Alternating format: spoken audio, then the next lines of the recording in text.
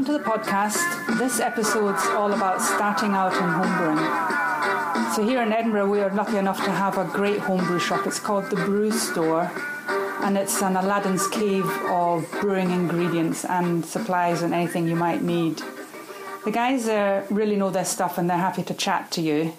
And they also have a little brewing school, like brewing classes where they teach you how to all grain brew or kit brew. And they have a homebrew club once a month.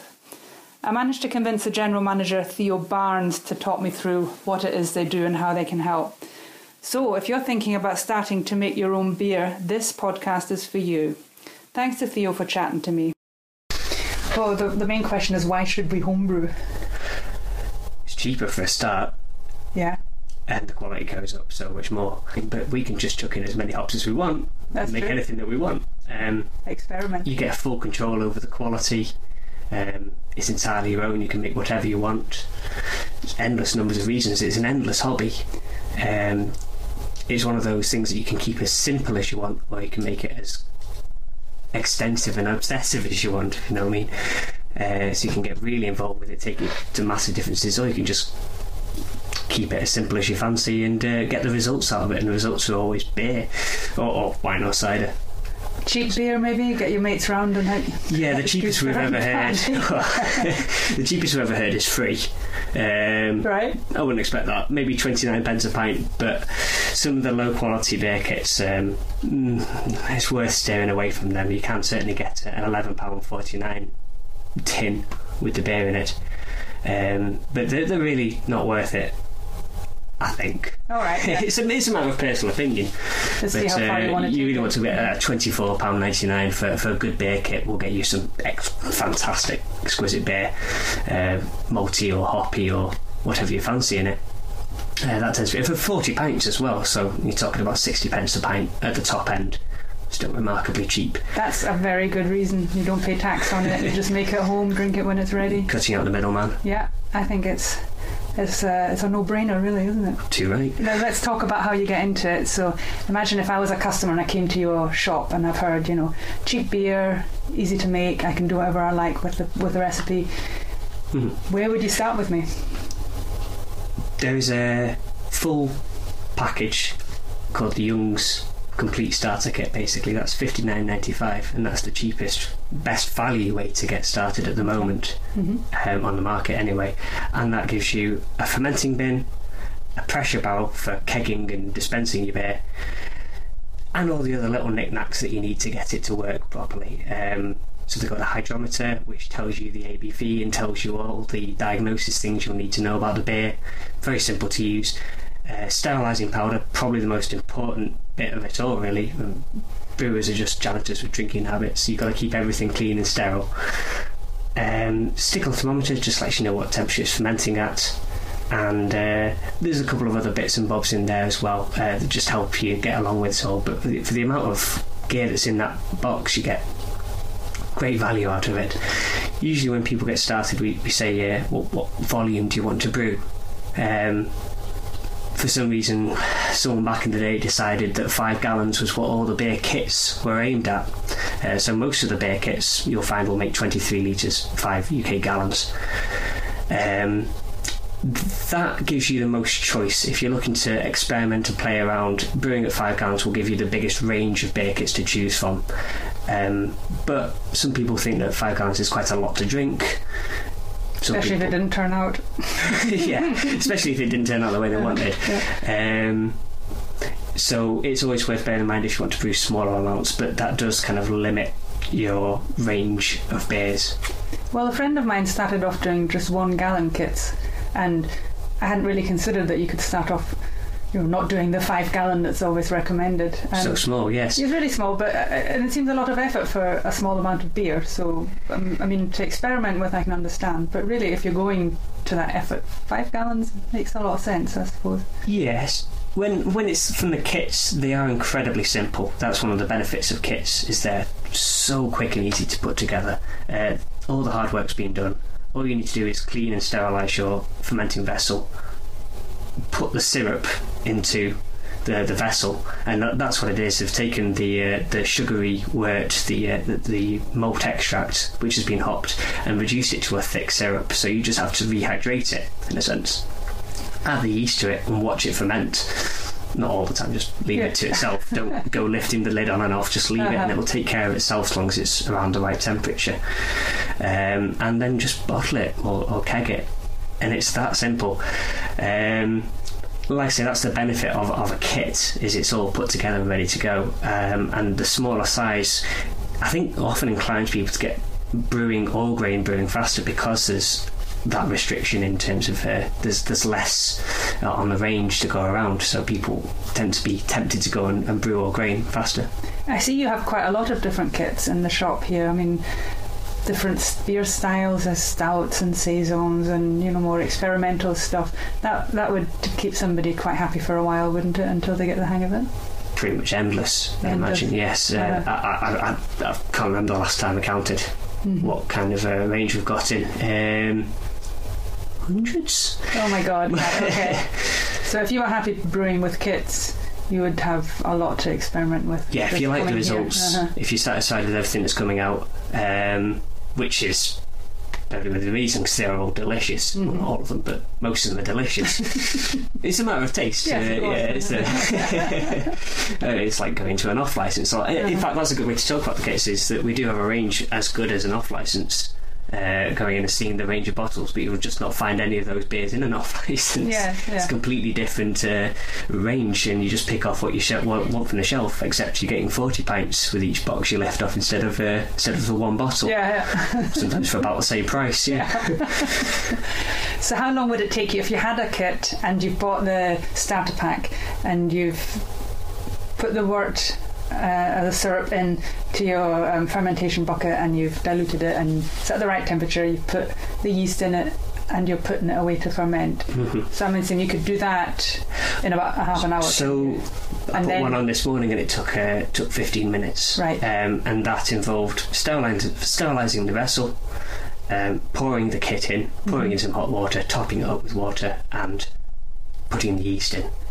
That took 15 minutes. Right. It's now going to take 7 to 10 days to ferment. I don't have to do anything in that time. When I'm doing that, I just do what I normally do, whatever that is.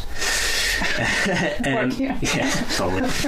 Put on more kits, after that's finished, you basically sterilise your bottles or your keg. If it's a keg, it takes very little time to do. It takes about 10 minutes to sterilise a single vessel. If it's your bottles, then bottling is a little bit more of a faff, but it's something you'll get used to. That takes about 40 minutes if it's bottles to sterilise them all, because you have to work your way through each of them individually.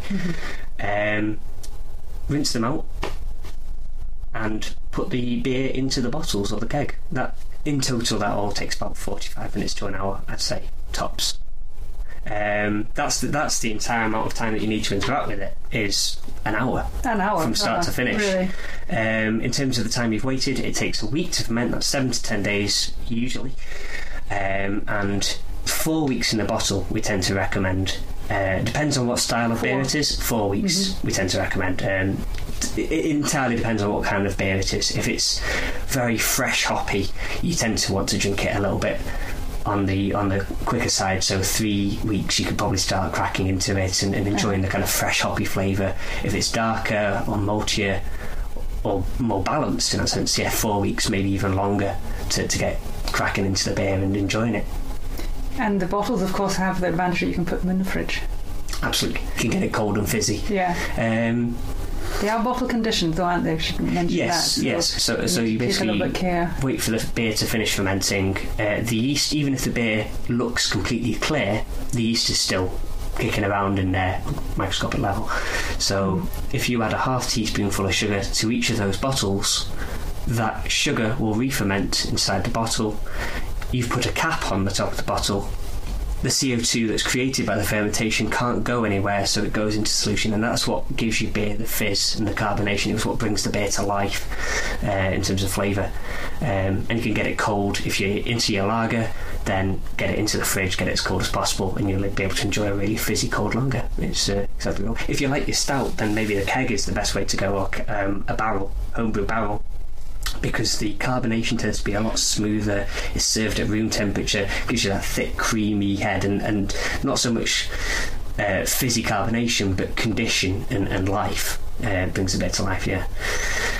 Tons of different ways of going about it, but at its simplest, you just want to get the beer packaged at the end. And you do want to get it packaged fairly soon after fermentation, because you're always fighting against infection, essentially. The beer going off. When I say infection, I don't mean I mean wild yeasts or bacteria, mould, that kind of stuff. You want to get it from somewhere where there is lots of air full of lots of microbes into a nice contained environment. So a bottle with about an inch of space at the top is ideal. Perfect.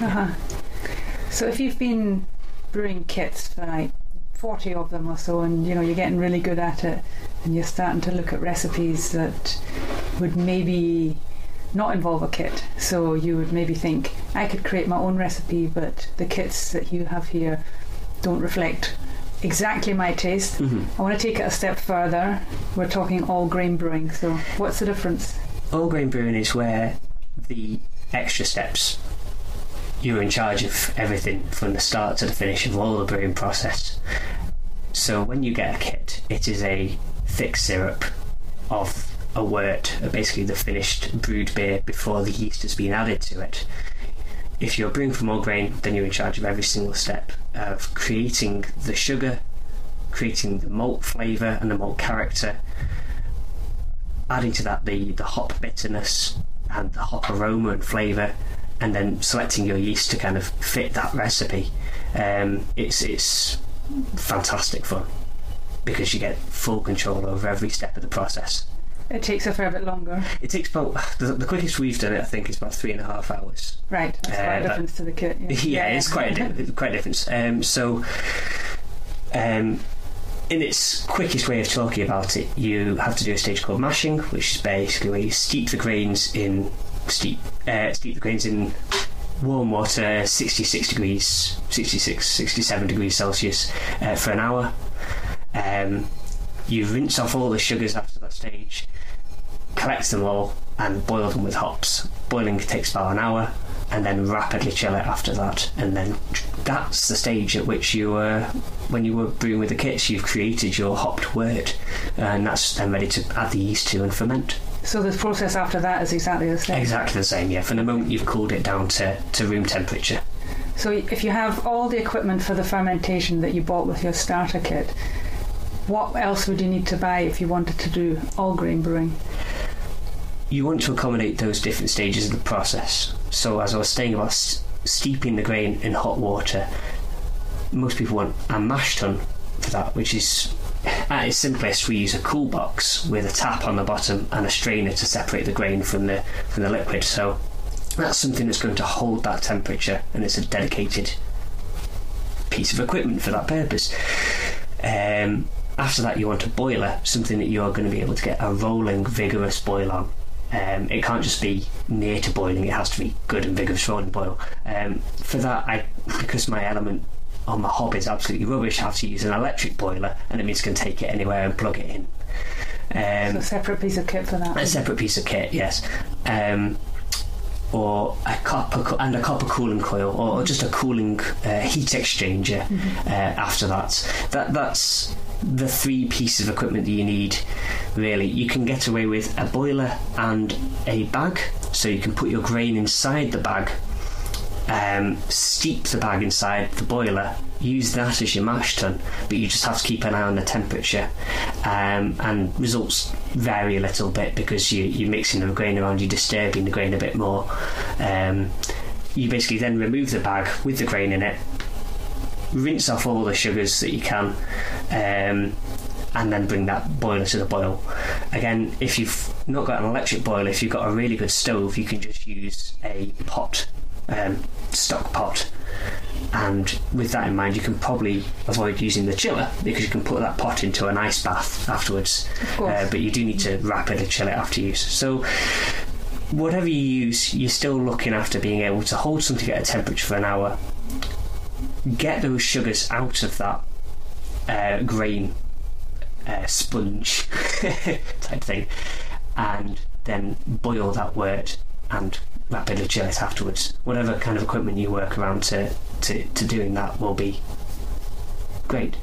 The better the equipment, the more control you have of the process. So we're all now singing and dancing about the Grainfather, which is the all-in-one brewing system, because that gives straight up some of the best results in home brewing. It's fantastic.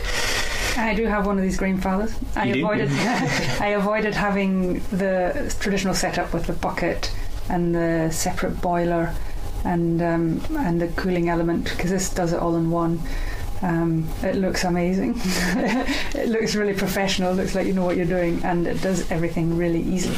That's the one that we got the fastest brew day on. It was on 3.5 hours on the Grainfather, yes. It's less mess, and one of the things we always talk about is extract. It's the ability to get most sugars out of the grain that you've purchased, the grain that you've spent your money on. How can you get the most sugar out of that? Of course. And that leads to more beer, or stronger beer, if you're not going to water it down. And that's basically really where equipment comes into play, is talking about how to improve that efficiency of extracts, because that ultimately just pays for itself over time.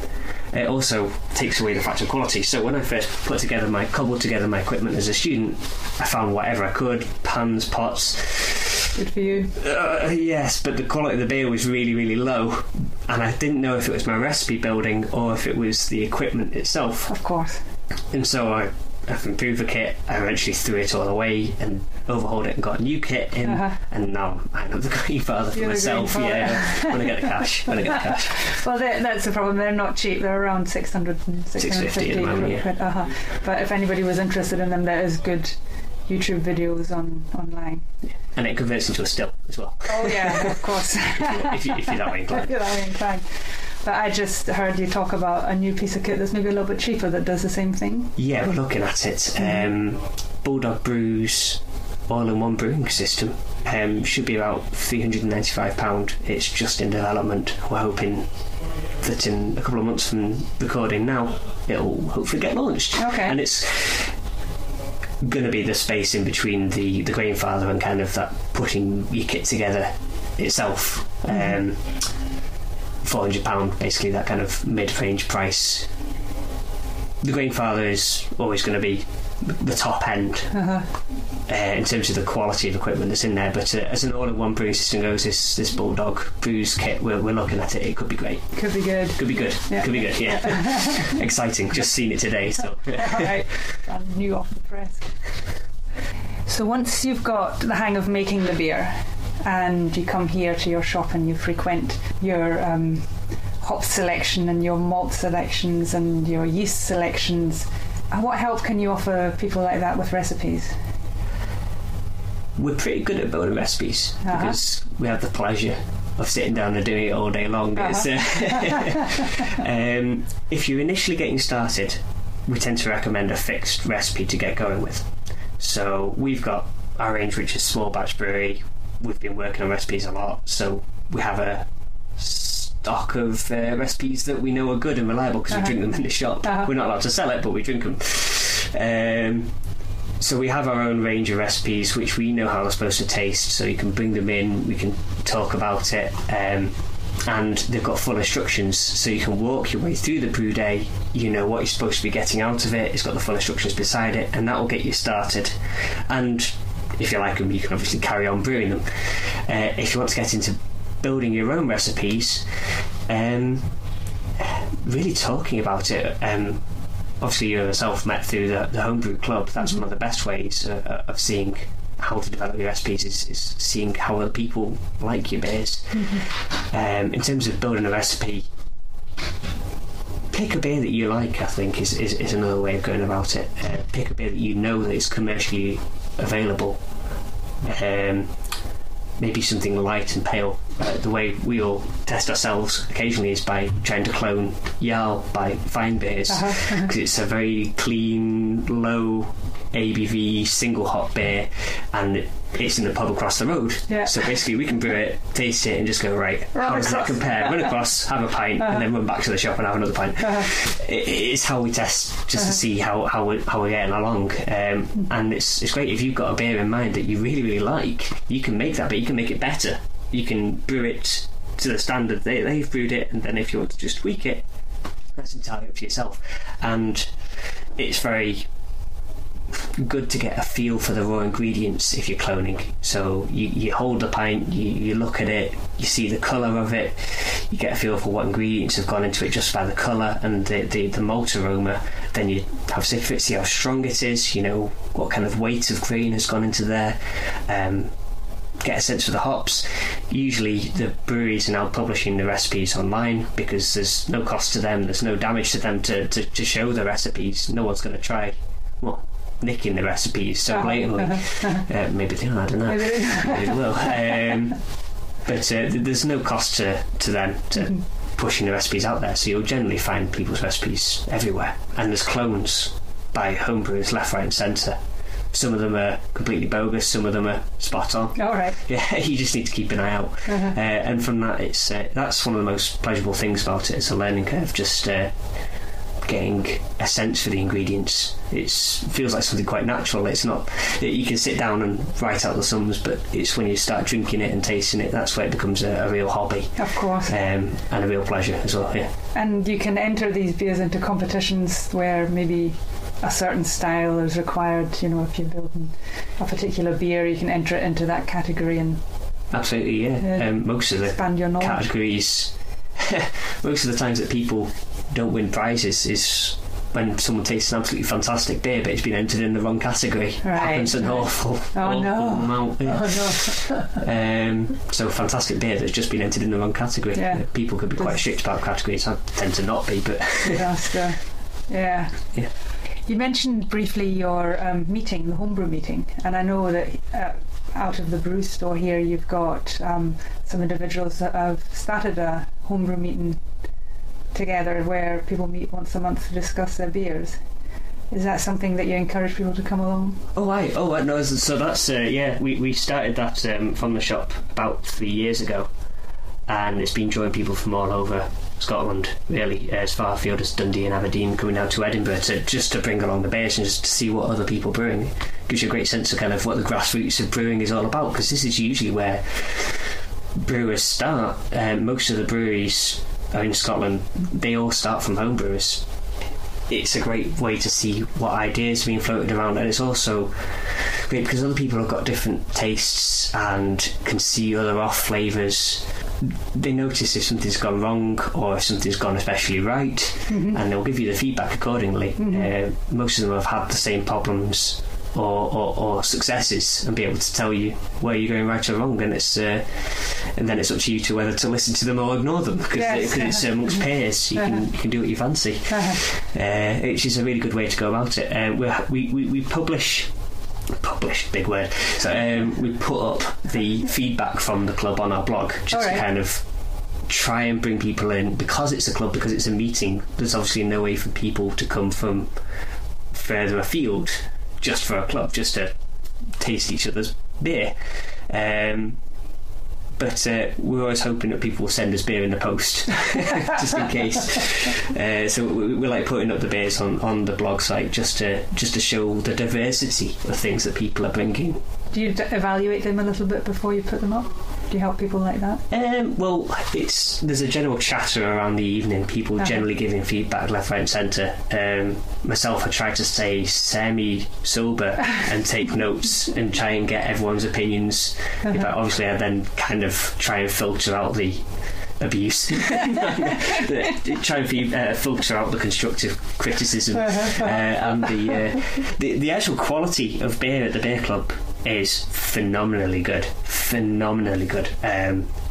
It puts in perspective when you go along to beer tastings and things that are held in off licence, where you say try this beer, and you come to a homebrew club and you try 45 different beers, small amounts, but you try them all, and no two are the same. The quality is very, very high, and you'll never really taste any beer like that again. It gives you the biggest breadth of experience in terms of beer and beer tasting and understanding what you're after yourself. Yeah, it's fantastic. I mean, just even speaking to all these people who have all the different experiences, what I get out of that homebrew club is invaluable, really. I mean, how many beers would you need to pick off the supermarket shelf and look into how they were made and, get all the information on them and try them? Whereas you can just have a couple of little sips and work your way around the table and see what everybody's brought. It's fantastic. Absolutely right, yeah. This is probably, from what I can tell, the funnest part of brewing is developing the recipes and finding your niche and, you know, trying out new products and beers. Depends on who you are. That's one of the things about brewing, is it spans so many different things. Myself, of course, university I studied classics, and I was certainly not into the science or anything like that, but it incorporates people from all backgrounds: arts, science. People will always have something to find in it.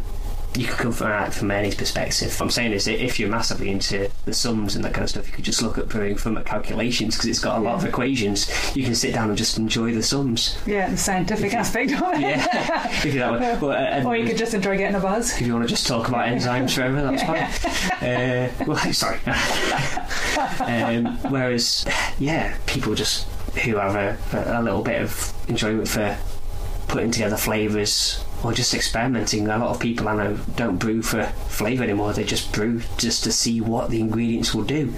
It's not even trying to create anything at the end. It's just trying to see what happens. Just interested in the flavours, just to understand them. Okay. It's a general fascination with how 4 raw ingredients of your malt, yeast, hops and water come together just to make something completely remarkably different each time. Yes. And then you can start chucking in whatever you want else, and on top of that, strawberries or leather, I don't know, licorice. Yeah.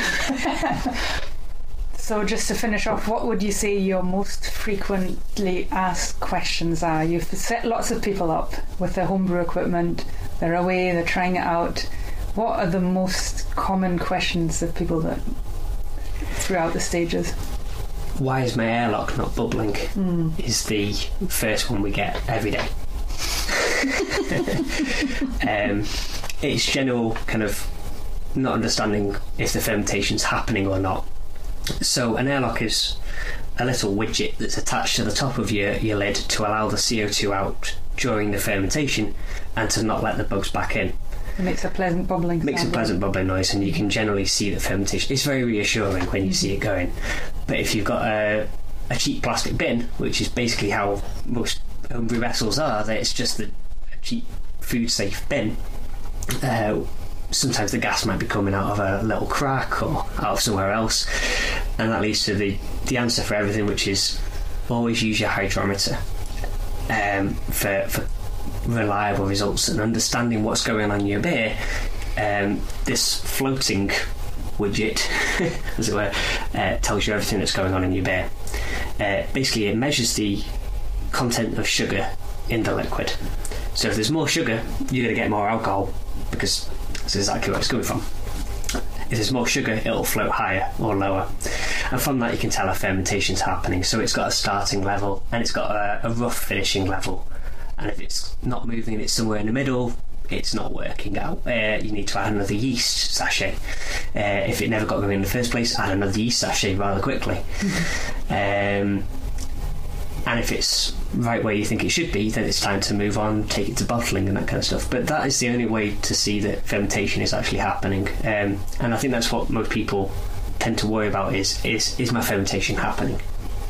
And that's usually because the airlock isn't bubbling. But the airlock could not bubble for any number of reasons. It's not a reliable method of understanding fermentation. It's just a little helpful tool to let the CO2 out, as well as helping you see that it's fermenting.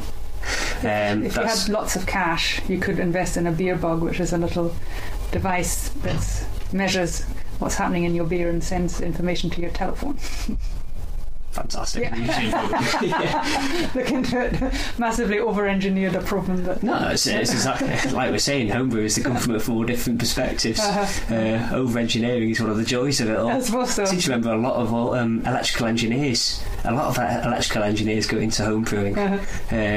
Dave Line, especially one of them, he was an electrical engineer. He was the kind of the guy from the 1970s who got a lot of people into all grain brewing.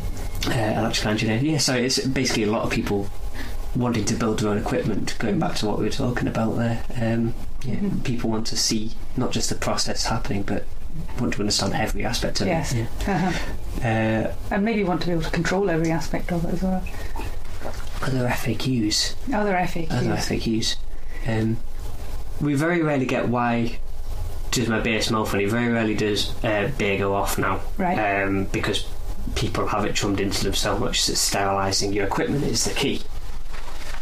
That there tends to be a hangover in the sense of from the 1970s. The 1970s was such a bad time for home brewing. It was great, everyone was making a lot of home brew, but it was all rubbish. And that's another question we get when we get people at the door. It's like, has it changed at all? Has it come along at all from the 70s? Yes, it really, really, really has. Well, in the 70s it had a reputation for making you ill as well, tasting terrible and making you it depends how much you drank of it, I suppose. Well, yeah.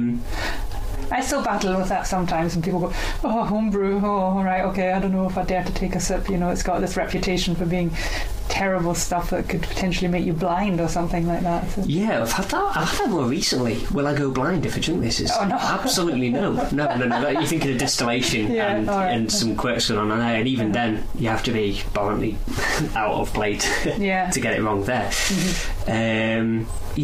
General questions about how will this taste, and the answer is pretty fantastic.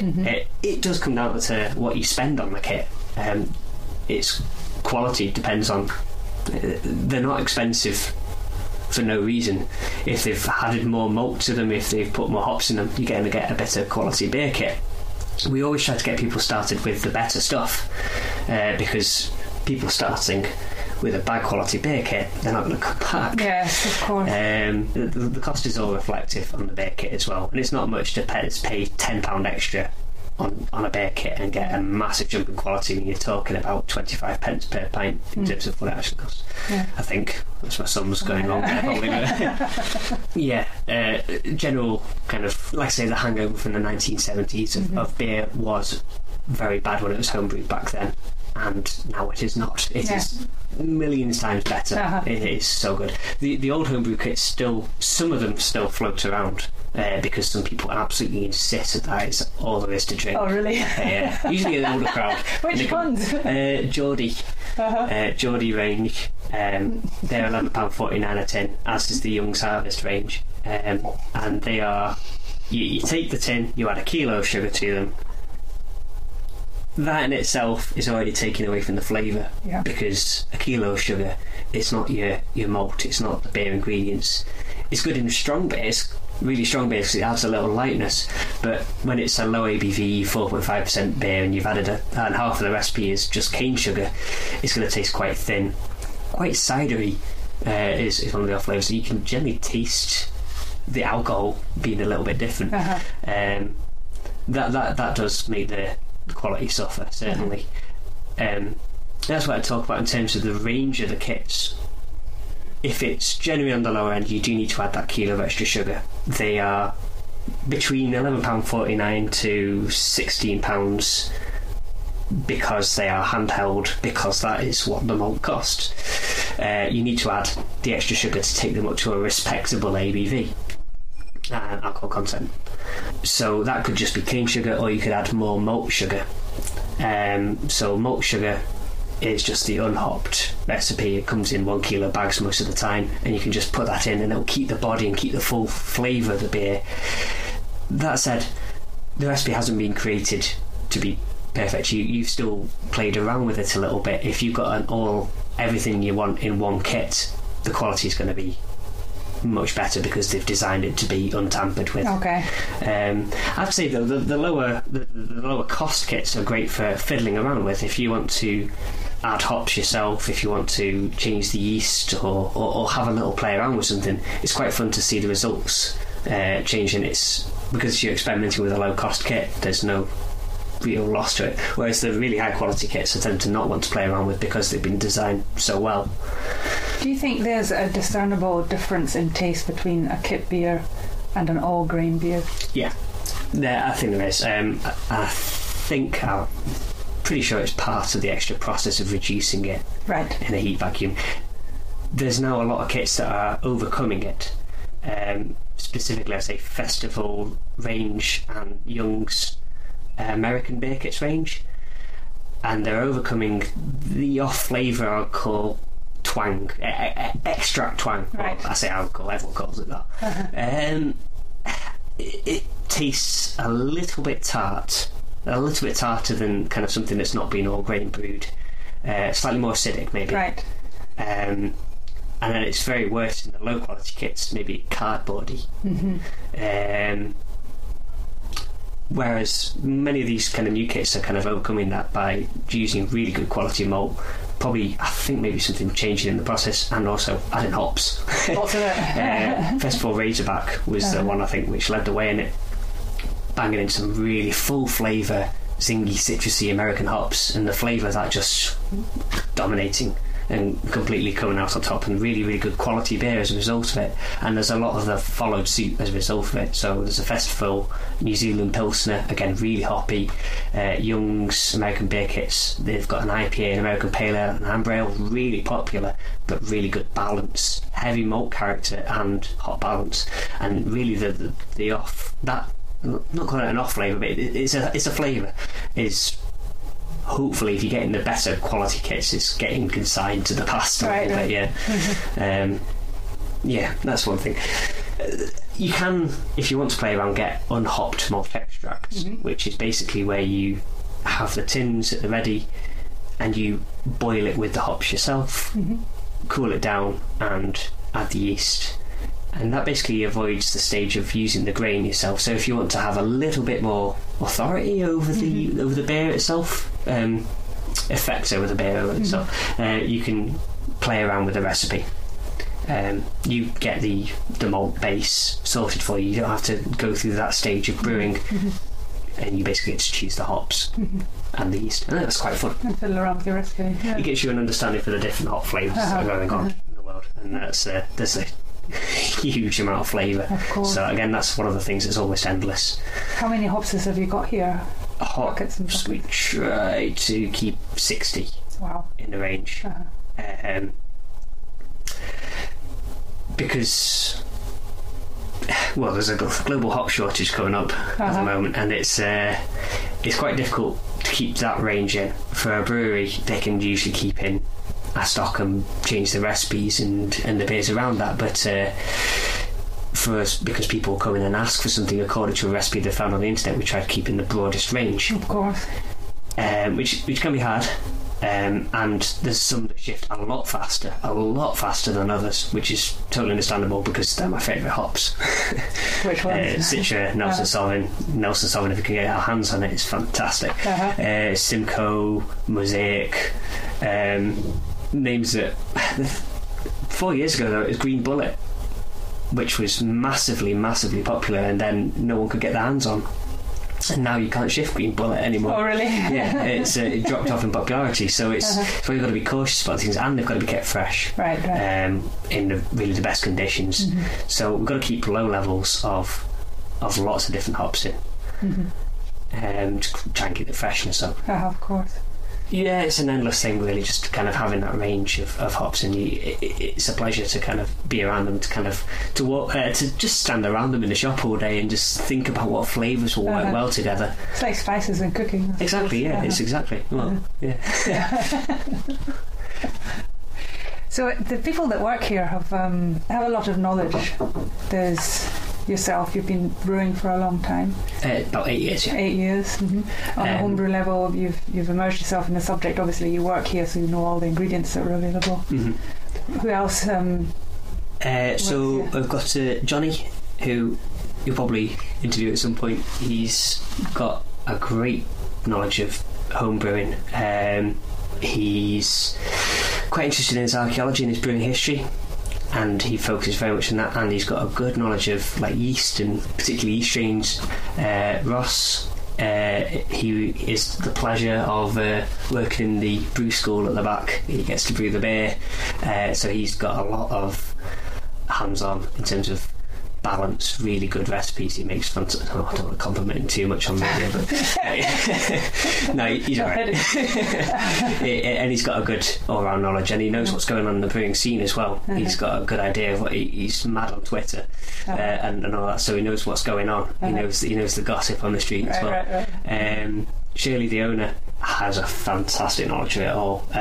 especially towards the wine and all that stuff. Her family's been brewing since, well, this shop has been going since 1979. So, and she's been around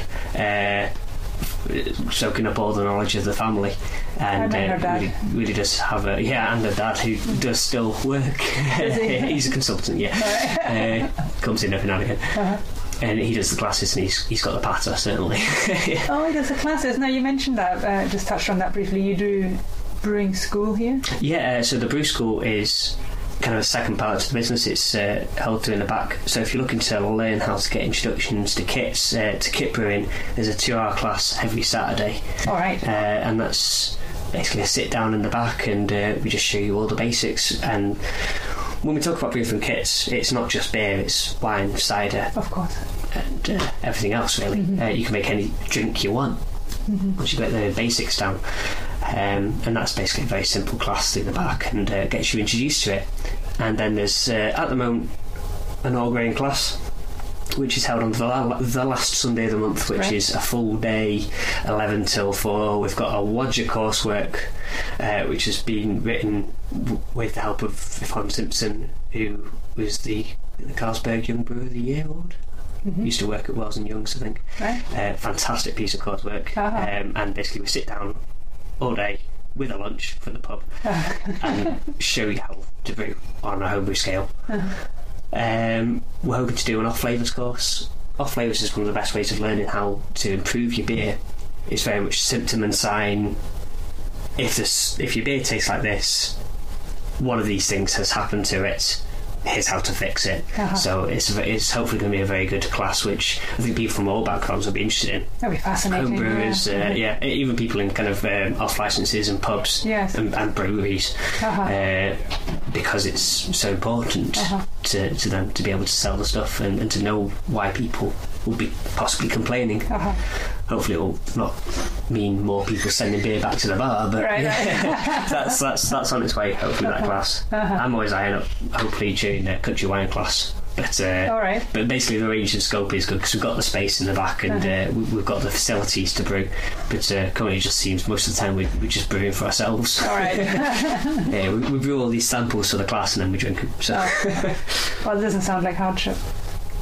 No, it's easy. You got anything else to add?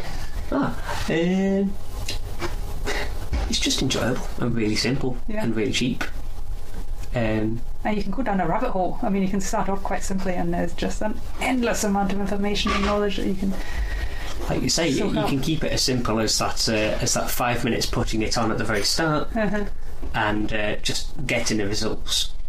So just patience and cleanliness, and you'll get the beer, and it'll be great, and you'll enjoy it. Or you could treat it as a full-on hobby and get obsessed with it, like most of us. And just, like I say, go down the rabbit hole and find an endless hobby that will take you to all kinds of stuff. You'll start knowing stuff about beer that you wish you'd never known. And you find that people love talking about beer. If you're involved in beer making, in my opinion, people love to talk to you about it, and there's a real... Like walking a dog in the park, you'll always have someone to talk to in the pub. Especially after drinking a few. So. Yeah, too right. Well, thanks for talking to me, that's been great. Well, pleasure, hope it helped. Yes, absolutely. Cheers.